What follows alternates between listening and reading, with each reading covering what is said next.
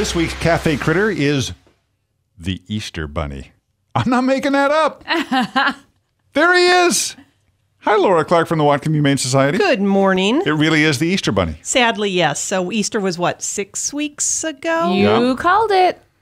And about 6 weeks after Easter is when shelters all through the nation start getting the unwanted gifts that were bunnies, chicks, things like that. And so this is our first casualty. Well-meaning husbands, although not very smart, sorry. Go with the chocolate. Always go with the chocolate bunny.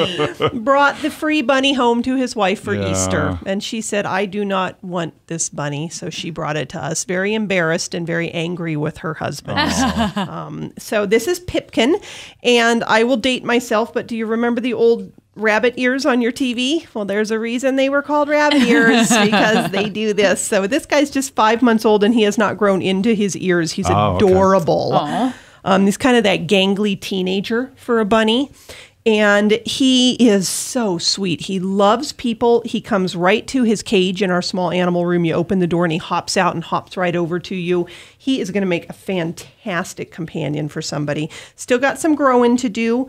Very social. He loves his dark leafy greens. You guys were asking, what is catnip for bunnies? Dark leafy greens, kale, parsley, that type of stuff. Well, carrots too, right? Carrots, but carrots have a lot of sugar in them, a lot of natural sugar, so you don't want to overload. Yeah. So go to rabbit.org, best website ever for rabbits and all things rabbits, and you can get a list of really great veggies. We grow them at the shelter for the small animals, so they have their own little garden. Nice. Very organic. Very organic of us, yes. And so this guy's just looking for somebody that wants to make him a family companion. He is using his litter box at the shelter. He's a smart little guy. Wow. Does he have gray hair? He does. It's kind of a funky little white and gray and brown and black, and his fur is so super soft. And I'm not sure what it's going to look like when he finally grows into everything, but it's the ears that you just can't get away from. They're just hilarious. So he's going to grow into them. Well, I don't know if he's actually going to grow all the way into them. They are but big. isn't it fun because you can do this with them? You can sit and just do that, and he doesn't seem to mind. He seems to like it. Does he like to be held?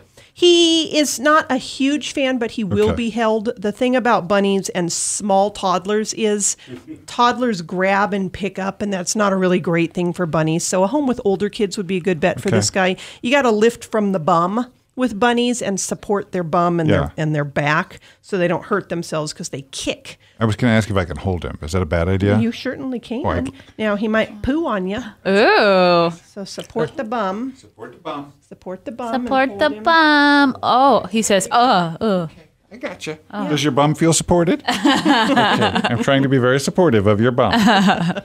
Oh, he's very soft. He's a nice little boy. Yeah.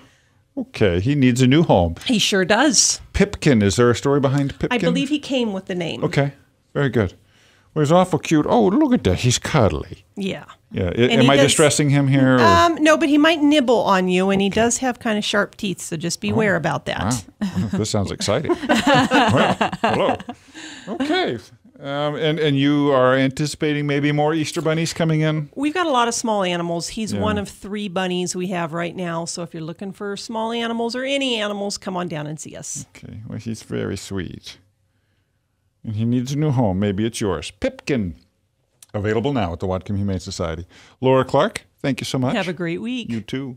Thanks for letting me hold him.